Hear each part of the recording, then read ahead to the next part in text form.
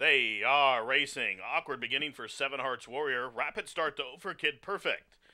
Mystic Tiger displaying speed, and from between horses, it is the moment is now. Just took an awkward step there. Meanwhile, Class Dropping gliding lone away in fourth. Lizzie's Lure racing wide as they take on that first turn.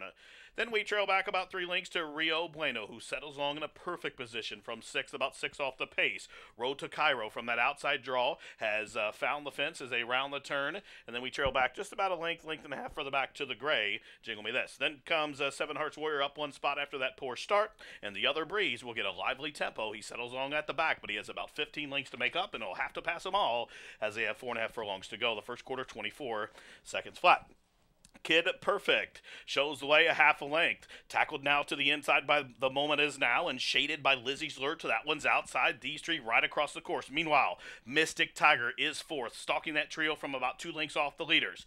Now on the move up to the outside as they head into that far turn run. Here comes Rio Bueno with his good closing kick. Also gliding alone. The whip comes out on that one. Meanwhile, from the backfield, here comes Seven Hearts Warrior. The other Breeze is making momentum up the inside. But meanwhile, suddenly Kid Perfect has reopened up a 4-length lead after 3/4 in a fast 1:12-1, and they run to the top of the stretch. It's Kid Perfect still there. It's Rio Bueno to the outside, splitting horses. The other Breeze is finishing full of run inside the final furlong. It is Rio Bueno forging to the front. Here comes the other Breeze who's flying to the outside. The other Breeze, Rio Bueno, the other Breeze at 24-1 gets up to win by a length in the end. Rio Bueno was second.